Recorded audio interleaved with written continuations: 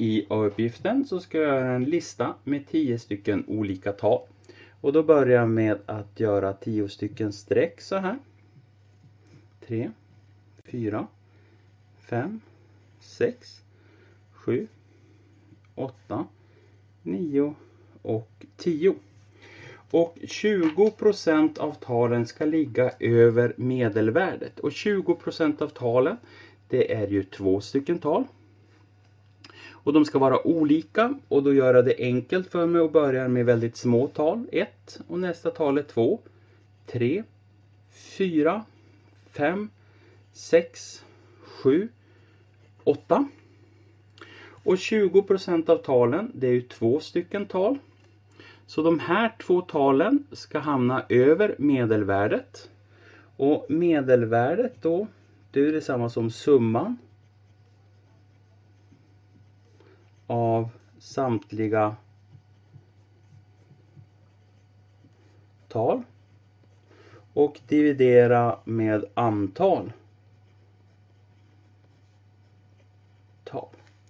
Så jag vill att den här summan, när jag summerar alla de här 10 talen, ska bli väldigt stort.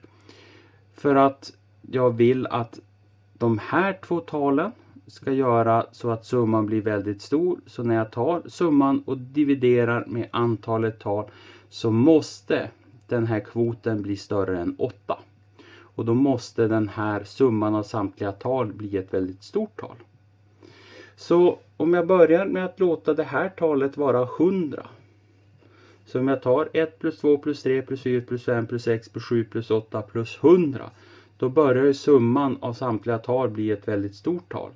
Och så sen så lägger jag till 101 här. Så. Och så summerar jag de här talen här, så ska ni se vad som händer. Jag hoppas att ni ser min miniräknare. Så har jag 1 plus 2 plus 3 plus 4 plus 5 plus 6 plus 7 plus 8 plus 100 plus 101. Så får jag summan 237. Så ska jag dela det med antalet tal som är 10. Och då får jag medelvärdet 23,7. Och 23,7 det ligger ju här mellan de här 2 talen.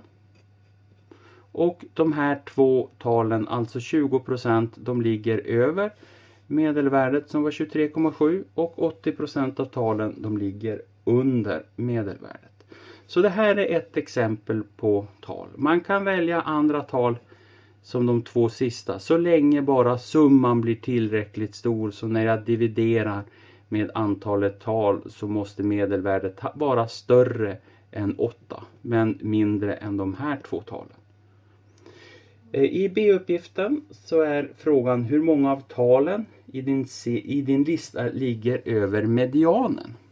Och medianen är ju det mittersta talet. Så om jag går från kanterna in mot mitten här, så har jag de 2, de 2, de 2, de 2 och där.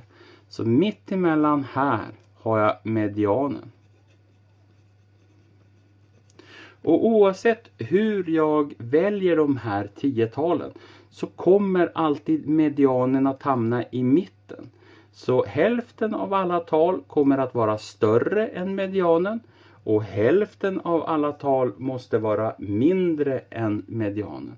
Så hur många av talen ligger över medianen? Det är alltid 5 stycken. Så svar i B då. Alltid 5 stycken tal. Eftersom att medianen är ju det mittersta talet.